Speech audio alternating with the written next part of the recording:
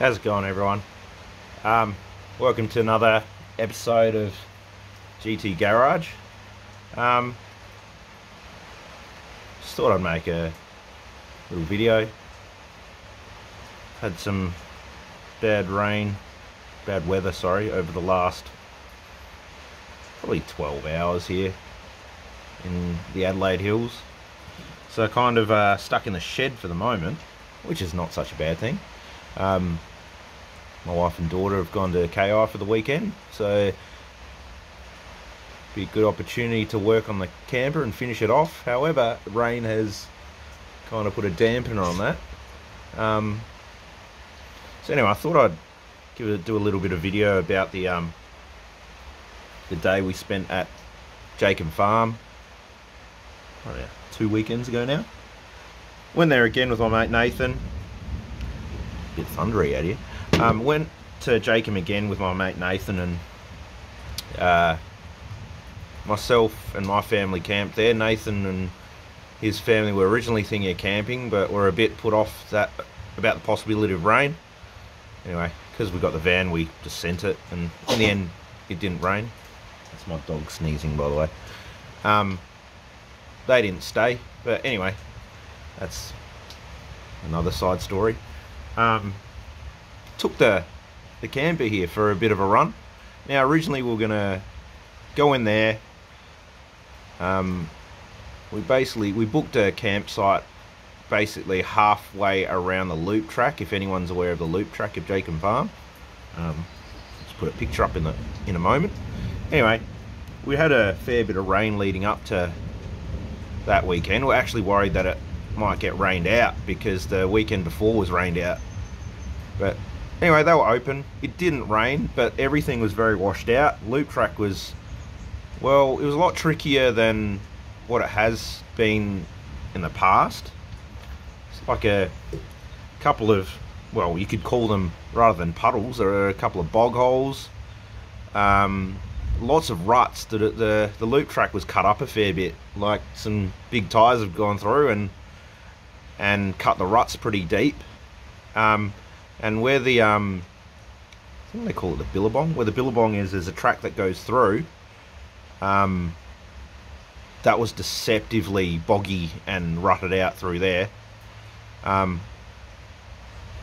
Anyway, we went through the billabong track there and we were coming down the hill, well, from the direction of the admin building, from that direction, and we had a look, as you do. We went and checked out the ruts. It didn't look too deep, and plus the billabong didn't seem as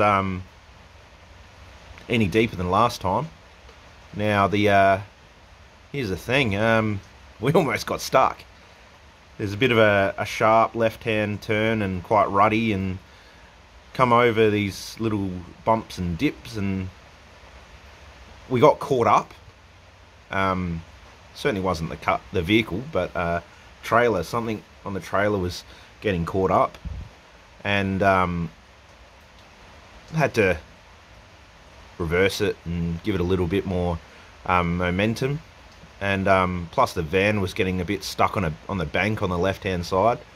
One of the brush bars on the camper explains that. It's a bit scratched. Anyway, going through there, it made it through, and the billabong was quite deep, but no problem. Got through after a second dig. When we got out the other side, just had a bit of a look around to see what was getting caught up, and it actually wasn't the spring hangers here on the leaf springs. It was actually the where the jockey wheel bolts on. It just protrudes about not even an inch below the line of the drawbar, and that was just getting caught up on the high side of the ruts. So you can see there, I'll just zoom in a little bit. Okay, so now I where are we? Here we go. I haven't trimmed these bolts off, and it's still axle over spring, which is what we had originally. Now initially I looked at that and I'm like, oh, that might get snagged up, and I thought of inverting, or like turning the U-bolts upside down. But you know what, that wasn't what was getting caught, and we went through some pretty deep bogs, and like to the point of, you can see there on the tow bar, well, the hitch here, like, yeah, that could have been picked up from a departure, but under here, under this bottom lip here, it had actually bottomed out on dirt, and this was actually had a big pile of dirt just caked onto there. So, you know, we hit up some probably deeper ruts than most people would take on, and they were muddy and, yeah, sticky, muddy, sloppy, whatever. And this trailer, it didn't actually get caught up. It was only, like, yeah, like I said, the drawbar, which was a bit weird, that's what caught us up a bit. It wasn't these spring hangers here. So it makes me think, I mean, I was originally going to consider doing independent suspension, but now that I think of it, no, I don't think I will, because it's a lot of extra money for a setup that, you know, when you go a bit remote, you're not guaranteed of being able to have stuff to repair it. And, you know, I've looked at a lot of videos, and notably the have a look at the independent test, well, the independent suspension testing slash comparo between leaf springs that Drifter does. Now, I know it's not a direct comparison of, you know, personally I think the solid axle leaf sprung trailer should have had shocks on it to be a reasonable comparison.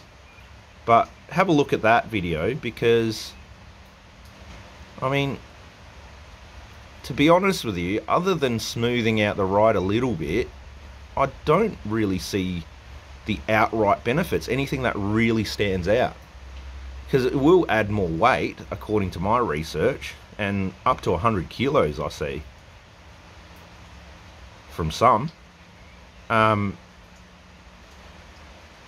But yeah, like on the videos you can see that the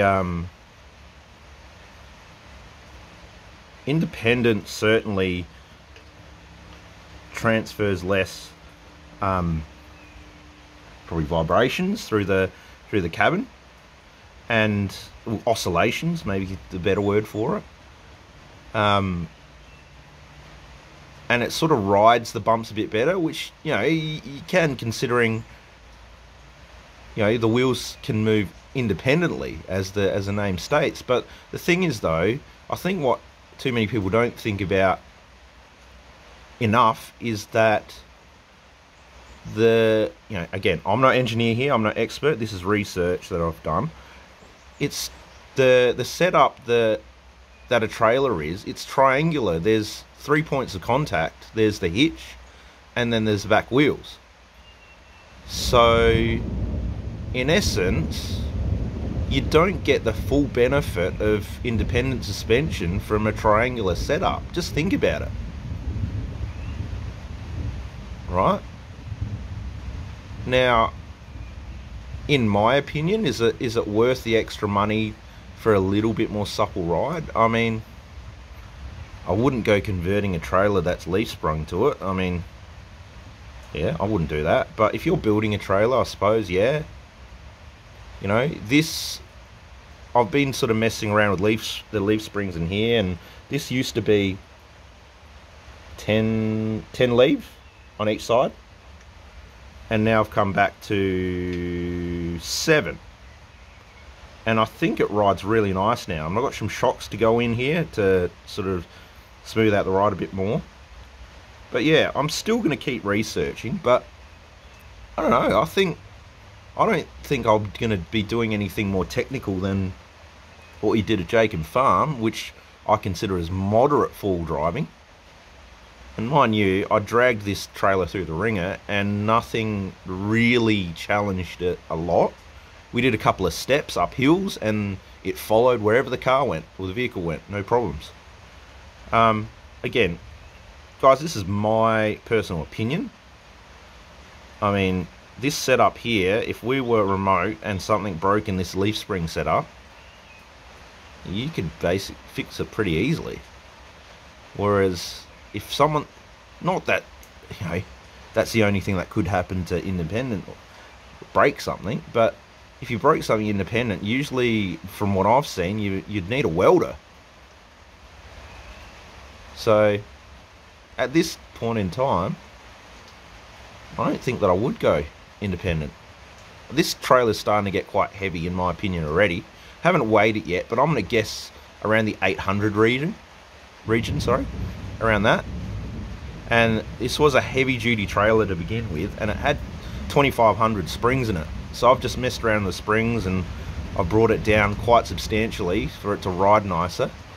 You can see I've got the 33s on there now, which again jacks up the height from the ground because you're actually adding height from the tyre.